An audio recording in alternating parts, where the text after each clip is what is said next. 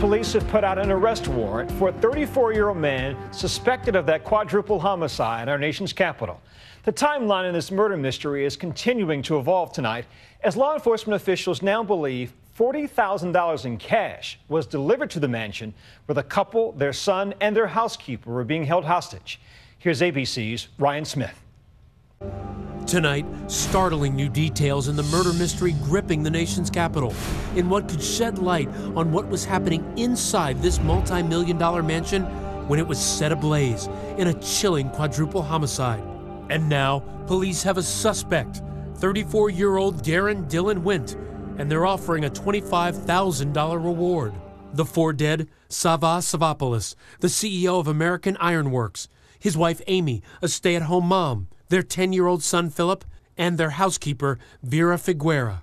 According to the Washington Post, police reports they've obtained reveal Savopoulos made a flurry of calls the day of the fire, calling his bank, an accountant, his assistant, his company, and a construction executive, starting at 7 a.m. and ending just over an hour before the blaze erupted. Bernardo Alfaro, husband of Figuera, exclusively telling ABC News he became concerned when his wife didn't come home the night before the fire. I didn't hear from her, so I called her.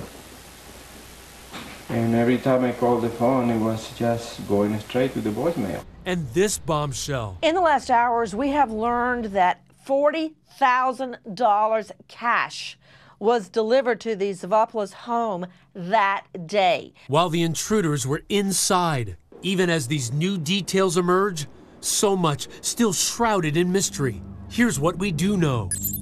3201 Woodland Drive. Our three superintendents, the house fire, the second, third, fourth. We removed 4 victims. It's going to be a prolonged secondary search. But this wasn't just any fire. We do know at this point that the fire appears to be intentionally set. Police confirming there is more to this story. There were injuries discovered, appear to be blunt force or sharp object injuries. Tonight, the grisly details on the Savopoulos' last moments, information suggesting Sava, Amy, and Vera were all doused in gasoline and stabbed to death, while 10-year-old Philip was burned in his bedroom beyond recognition. A family car was found on fire in this church parking lot 15 miles away from the house and close to Wint's family home. And police releasing this surveillance video of a person of interest running not far from the scene of that burning car. I've been here for 25 years and nothing like this ever happens. Right now, everyone in the neighborhood's just a little shaken up. They're not sure really what to think. One of the first pieces of evidence that authorities are examining, this voicemail. It's Sava. I hope you get this message. That's Sava calling another housekeeper the night before the blaze, telling her not to come to the house. Amy is in bed sick tonight, and she was sick this afternoon, and Vera offered to stay and help her out. So she's going to stay the night here, but Vera's phone died, and she doesn't have a charger, and I don't have a charger that fits her phone. So I don't know if you can tell anybody that would be worried about her. That same night, sometime after 9 p.m., a Domino's pizza was ordered to the house. We know that the perpetrators in the home, they ordered Domino's pizza. There are documented cases where DNA has been taken off pizza crust and matched up to a perpetrator. According to the Washington Post, that's exactly how investigators made the link. Bernardo Alfaro, the housekeeper's husband, waited in vain for his wife to return his call. Then Thursday, the morning of the fire, family employee Nalitza Gutierrez receives a text message from Amy Savopoulos telling her not to come to the house. And they say, I want to make sure you do not come today. I don't understand why. God saved my life. That morning, Alfaro, housekeeper Vera Figuera's husband, shows up at the Savopoulos' home hoping to find his wife. I'm knocking and ringing the bell, and that my feeling was that somebody was inside.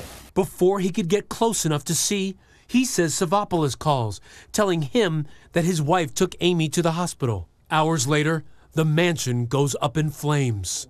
And at 5 p.m., the tragic confirmation: 4 dead, 3 of the bodies showing signs of violent injury. Further adding to the mystery, the family's Porsche, once parked outside of their home, now found smoldering here, in this church parking lot several miles away. The police chief has said that this quadruple homicide in this quiet, affluent neighborhood has left neighbors really on edge.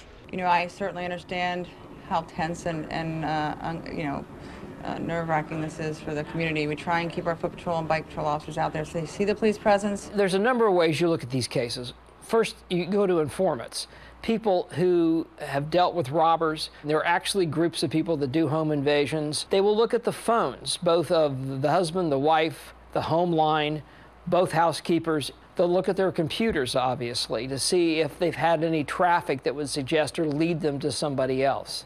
As you pull all of that information, there'll be little streams of information that come out. Police were carrying items out of the house, but they're keeping a tight lip on what was in those evidence bags. The Savopoulos' surviving teen daughters were reportedly away at boarding school at the time. I'd like to be able to tell you that I think we'll have an arrest tomorrow. I just think it's premature for me to comment on the status of the case right now because there's still some more evidence gathering to do. Now investigators say the hunt is on for Wint and any possible accomplices.